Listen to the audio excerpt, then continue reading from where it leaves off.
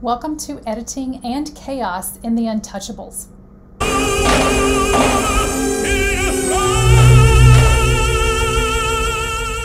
So now we have an overview of the Untouchables, and we know a little bit more about the Chicago locations in which they filmed while they were here in 1986.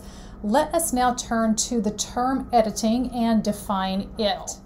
Editing is the coordination of one shot with the next. The coordination of one shot with the next. This is a definition that suggests we should probably also define the word shot. So shot is an uninterrupted segment of screen time.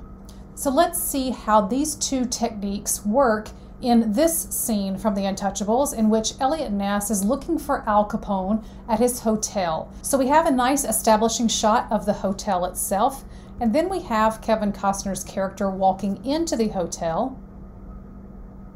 We get the same, a nice establishing shot inside of the building. So we see where the lobby is, we see where the desk is, what's behind the desk, we see the employees and the staircase to the left here.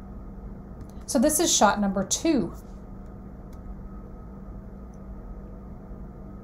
Shot number 3, you notice how the characters are getting closer and closer from that establishing shot that we saw in shot number 1.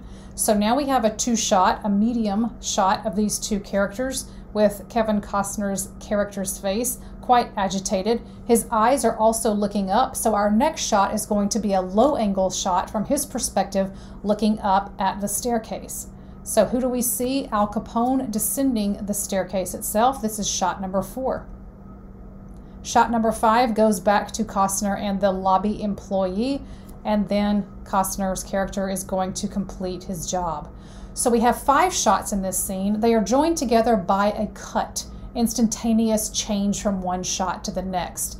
But hopefully you're noticing that these are very smooth edits. You are not paying attention to the edits themselves because you are paying attention to the characters and the narrative. This is part of continuity editing, coordinating the one shot with the next seamlessly. There are multiple ways that Hollywood uses continuity editing, and we won't be able to cover all of those in this mini course, but the scene that we just watched is a good example of continuity editing unfolding before you.